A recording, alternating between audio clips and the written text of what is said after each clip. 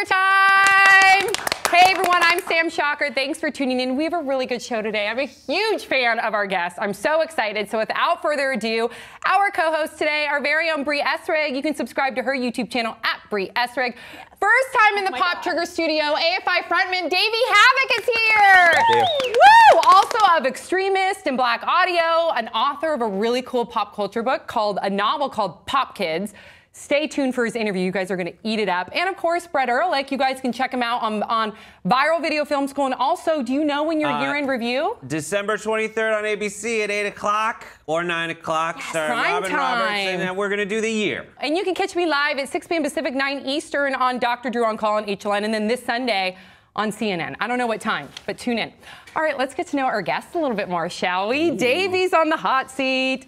So, Davey, I, of course, grew up listening to AFI. You know that, because Brie and I recently met Davey at Loveline, and I freaked out when you were the guest because I listened to AFI growing up. That's really cool. So, AFI, if people aren't familiar with AFI, please check them out. But they've been around for, what, 20 years? 24 years. We started in 1991. Wow. So what is the secret to the longevity of being in a band that's over 20 years now?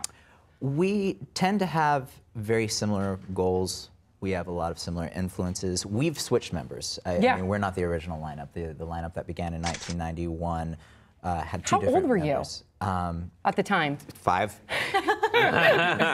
5, 6. But you're a total like garage punk band, and you're in your garage. We were actually in Adam's garage. Adam is one of the original members, right. And we've kept a lineup that wants to make music. Yeah. And that's really the most important thing, and we're as a whole, a lot of us are drug-free. Can we talk about the straight edge movement now? Just because I think this is a really great topic to transition to, because Extremist is a straight edge hardcore band. Extremist is a straight edge hardcore band, so, and we've talked about straight edge here on the show before, and I would get some of our viewers writing in, what is straight edge? Or some people identifying with straight edge, which I thought was really cool. That's cool. So for the ones that aren't familiar with straight edge, I grew up in a very strong straight edge community in Santa Cruz, so I was very familiar with it and followed it in high school. Yeah, there was a strong scene there. So for those that aren't familiar with straight edge and straight edge hardcore music, please tell our viewers what they can expect from that. First of all, straight edge is a movement that comes out of hardcore music that is based in self-respect and respect for others through the abstinence of an opposition to drug use. Yes. Opposition to drug use. Right. To differentiate between being simply sober or drug-free. It is confrontational.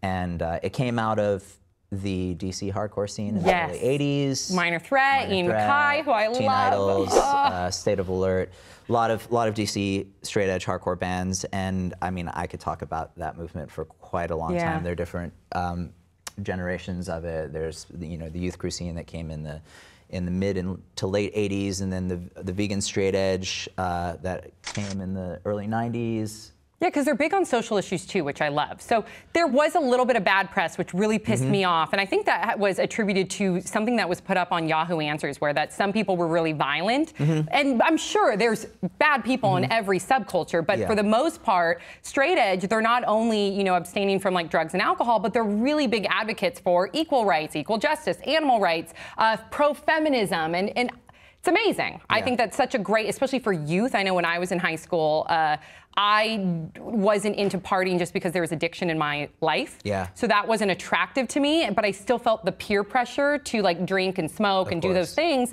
But then when I got into like Minor Threat and the punk rock scene, I was like, wow, I can identify with this and feel proud of it. And I think that's great to offer kids that movement as well. Yeah, I mean, it was very interesting for me. I discovered it having an aversion to that aspect of alternative culture, which is self-destructive and that really focuses on this nihilistic behavior that didn't appeal to me. I really felt that what I was into artistically was so forward-thinking. So when I discovered the straight edge movement, I realized that there were people who shared my affinities and my aversions, and from that moment on is when I claimed the movement. And I mean, that pressure that you feel as a teenager, I mean, it still exists as an adult. I mean, it certainly doesn't affect me and never has, but I mean, we really live in a culture wherein recreation and drug use go hand in hand, and if you don't partake in recreational drug use, you are perceived as odd. Yeah. Now, when you say confrontational, what do you mean by confrontational toward drug use? That we stand against it. As a movement, as straight edge, we don't simply believe that, oh, that's okay that people do drugs. It's not okay. We believe truly that the world would be a better place if there were no recreational drug use. So does it like, you know, come forward in the lyrics, or are there like activities, like demonstrations that happen? It's presented mostly within the lyrics of the music, as it comes out of hardcore music, and it is that directive comes forth in the music and in the lyrics. So that's where you hear. So in Extremist is it you just launched the very first album for Extremist just last month, right? Yeah, November. And Steve Aoki put it out. Steve, who was a part of the hardcore scene growing up, and that's how we met.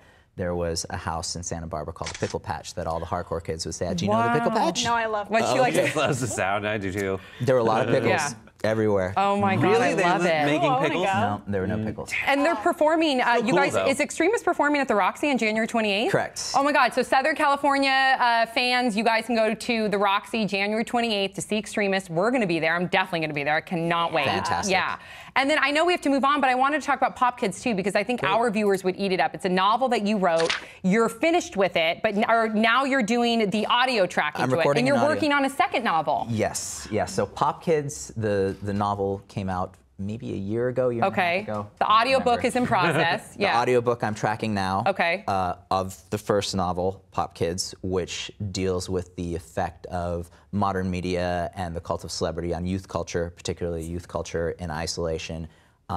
It's quite dark, yet my engineer, I believe, will attest that it sometimes will give you a laugh within the context of its I think our viewers would love it. I watched the trailer. He's a trailer for his book, you guys. A trailer for his book. Maybe we can provide the link to the trailer. Yep. And also, if you want to pick up Pop Kids, go to popkidsbook.com. Check out Extremist, January 28th at the Roxy. And they can also pick up the album in stores and online, right? Extremist? Absolutely. Okay, cool. Big round of applause for Davey Havok. Stay tuned. We'll see you guys next time on Pop Sugar.